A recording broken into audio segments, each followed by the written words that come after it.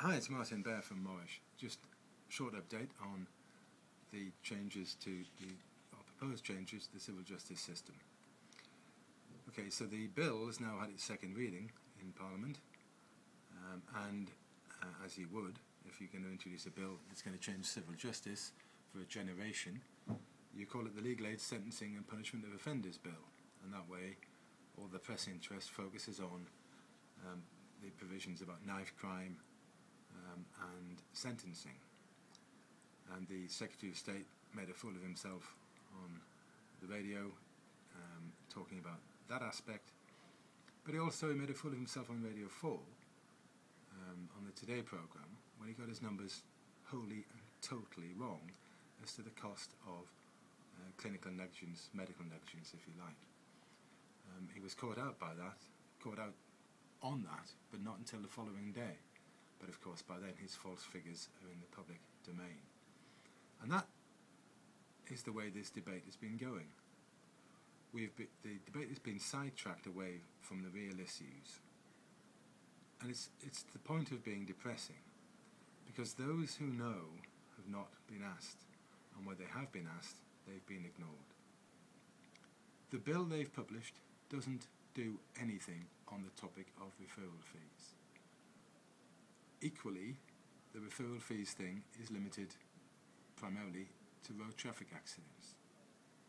We've seen it on the TV, that the industry which operates around road traffic accidents, which is at the behest of the insurance industry.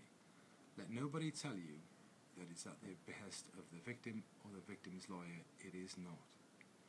So now we have a debate, whilst there's a bill now in committee stage of Parliament, a bill going through which provides nothing, has no provisions at all in relation to referral fees. We've got this bill going through. The debate is focused on referral fees. We've got a bill going through that doesn't even mention them.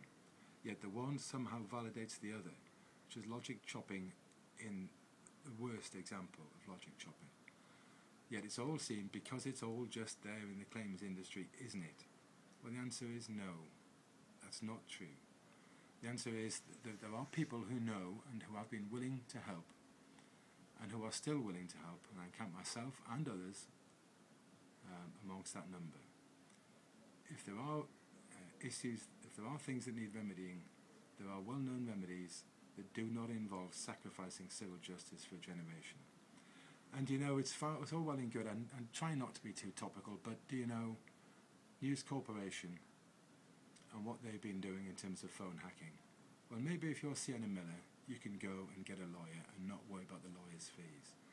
But if you're not Sienna Miller, and if you've got no money to pay a lawyer, and you daren't pay the lawyer's fees of the News Corporation if somehow you would come to lose, then what you would do is you'd get a CFA with your lawyer. The sort of thing that they're proposing to play with, effectively abandon. And you would get an after-the-event insurance policy to pay News Corporation's costs in the event that you lost. And do you know what? Word has reached me that Millie Dowler's parents did exactly that when they came to sue the News of the World for the phone hacking involved in that tragedy.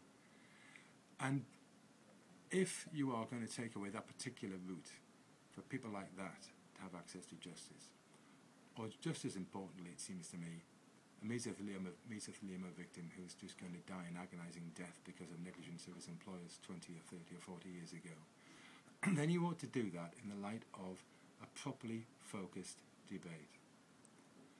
It's no good running headlines about referral industries, which actually are at the behest of your friends, the insurance industry, and then at the same time claiming that the proposals for change you make will assist those very people who were themselves the wrongdoers time and time again. Okay, so there you have it. We've got 5 clauses of a bill which will ruin civil justice for a decade. 5 clauses of a bill of 119 clauses, when the rest of it is all focused on much sexier things for the press, like knife crime. Yet, when the topic comes to be debated, even then, we focus on something like referral fees that the bill itself doesn't cover. What we don't have is any debate about how it will affect the ordinary person getting to court to take on the big company or the big insurer. We have none of that. We have instead huff and puff and no substance. Thanks for listening.